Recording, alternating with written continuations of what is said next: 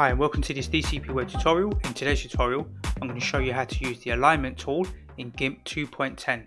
Okay, let's go ahead and open up GIMP software and we're going to create a new project here and we're going to set it to 1920 by 1080. We'll click advanced options and in here we'll set it to 72 dpi and fill with transparency.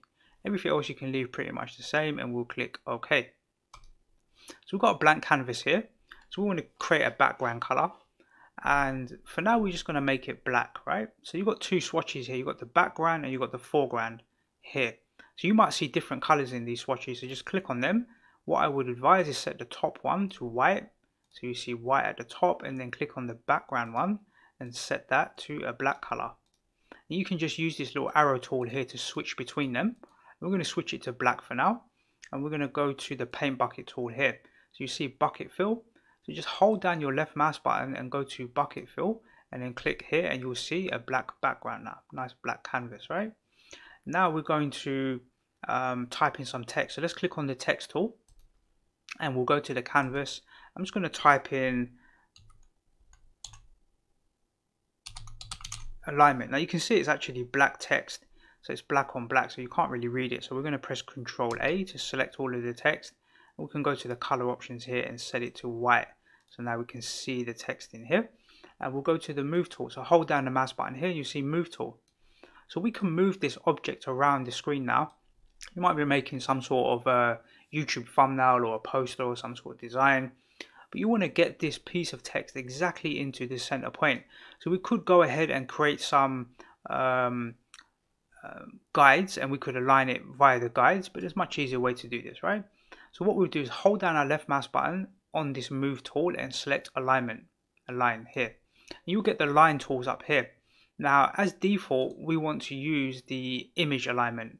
So we're going to select align relative to image and then we can click on the actual picture itself. That's important. And you see these little handles will appear in the corner. So you know the image has been selected or the text. It could be a picture, it could be a shape, it could be anything. And now these tools will be available and we can align to the center like this. Right? We can align it to the bottom, we can align it to the top. And sometimes I use this tool. So just say if I want to align it to the left and maybe the center, but I want to bring it in a little bit. I use the alignment tool to make sure it's bang on the center on the right hand side or the left hand side here.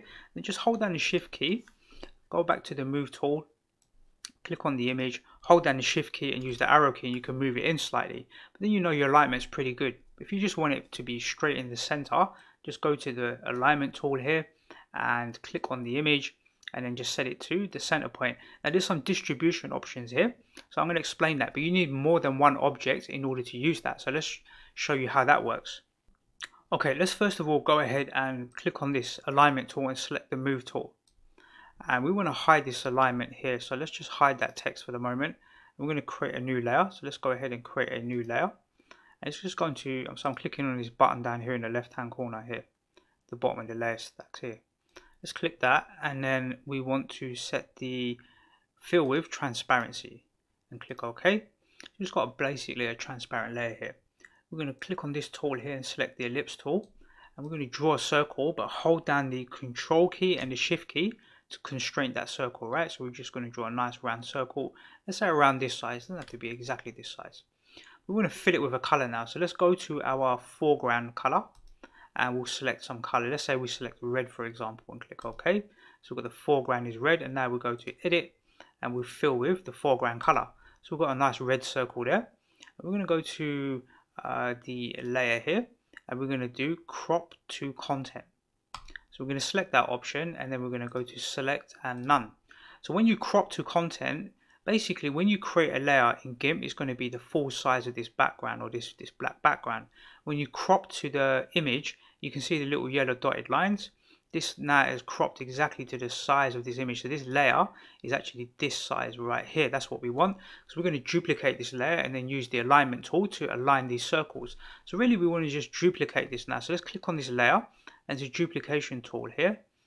Let's see this one here. So we're going to duplicate it once, twice, 3 times and 4 times for example, right? So we've got 1, 2, 3, 4, 5 copies of this circle. Let's click on the move tool and we just grab these circles, right? Let's click on all of them one at a time. We can just move them about on the screen. So we've got 5 of them now in total. Let's go ahead and click on this move tool and select the alignment tool again, and we're going to draw a box around these shapes around them, and we can set them to center, and we can click here and center. Now all of the boxes or these circles are exactly in the middle of the screen. Now we can distribute all of them, so we can click on distribute here, and now we can have them aligned on the horizontal like this in the center of the screen. And we use these tools to move, right? So we can move them up, we can move them down, and we can move them to the center. We can then recenter them, so we can click here, distribute all to the center, and we can click this one to distribute them vertically like this. So we can experiment with this tool to see how we distribute these objects across the screen. Now, if we were to, let's say, for example, let's center them back out again, right? So let's distribute here back to this center point, and you've got these offset options. Okay, so with the alignment tool, we've got these offset options here. So if I were to set this value to 100 and then distribute them horizontally, this gap will be much more narrow. So if I were to set this to a value of 200 and distribute them, you can see the gap starts to close down. So as we set this value, we use the distribution horizontal, and we can close or increase those gaps. We can be very finite with this. We can set it to specific values like 330, and then we can adjust them. It's a nice way to quickly adjust the gaps but evenly space them out and have all of the objects centered in the screen. It's quite a powerful way of doing this rather than manually moving each object and trying to guesstimate where they should be positioned, especially if you're doing any sort of pattern work. So if you're doing some textures or patterns, or you want to create something a bit different, then using these alignment tools you can easily align your objects quickly and easily. So I want to set this to around 340. Let's say around 340, I think will be okay. You can use that same logic for the vertical as well. Let me just show you that. So I'll set this value back to 0. Let's set the let's distribute to the center again, and on the Y let's set it to like 100 for example, and then we'll distribute vertically. You can see they're stacked together and they're overlapping right now. So if I set this to a value of 0 and distribute, there will be a gap in between them. You can set it to a higher number like 400, and then you can start to create some interesting shapes, right? You can have like these little sort of bulging shapes there. So let's undo that. Let's set this back to, let's just drag this back into the toolbox here. Let's try and drag that back in here. Okay, so let's go ahead and set this back to a value of 0, and let's select all of those objects. Let's center them out again.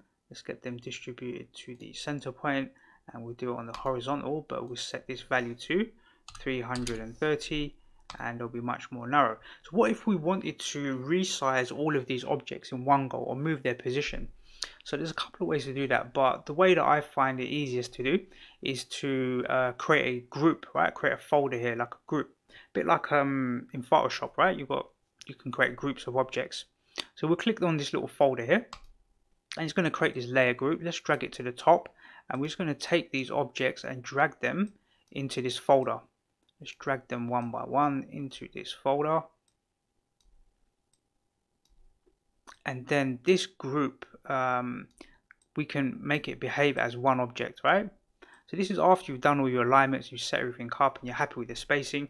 Now you can click on the group. You can see everything is selected inside of it. So now you can go to the move tool, for example, and you can move that object. So you can click it, hold down the shift key, and you can move all of those objects in one go. Now you've got your spacing sorted out. One thing we'll do, I think, is let's click on the alignment text. Let's show that text, and then let's go ahead and click on the layer group here, this layer group, and we'll press Shift and S, and we'll shrink them down. Let's make them nice and small, and then maybe we'll just sort of align them over here somewhere, and we'll click Scale, and then we can click on the background, and we've got our nice little alignment text, and we've got our dots aligned and they're evenly spaced.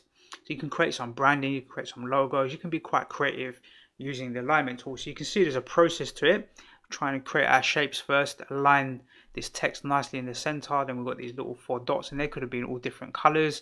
You can really experiment and do lots of different things with the alignment tool. Okay, so let's go ahead and go to File, Save As. We might as well save our work since we're doing some work here, and we'll just call this alignment -01. Let's save this. Let's go to File, Export As, and we'll export this as a JPEG file. And this will be our little alignment tutorial done. Let's save that. And let's click Export. So we can close down GIMP now, and inside our folder, we've got our original GIMP file, and then we've got our little alignment graphic here as well. Okay, let's close that. That's how you go about using the alignment tool in GIMP 2.10. I'll be making some more tutorials showing you how to use various tools. I think I'm going to try and go through each tool separately, and then maybe do one big tutorial at the end to show you how maybe you can make some YouTube thumbnails or do something a bit more creative. Okay, I hope you find this tutorial useful. That's the alignment tool in GIMP 2.10. I'm using the latest version, which is GIMP 2.10.18. So I would advise that you download that current version because it's the most stable and it's got some new features in there. I hope you find this tutorial useful, and I look forward to seeing you in the next DCP web tutorial.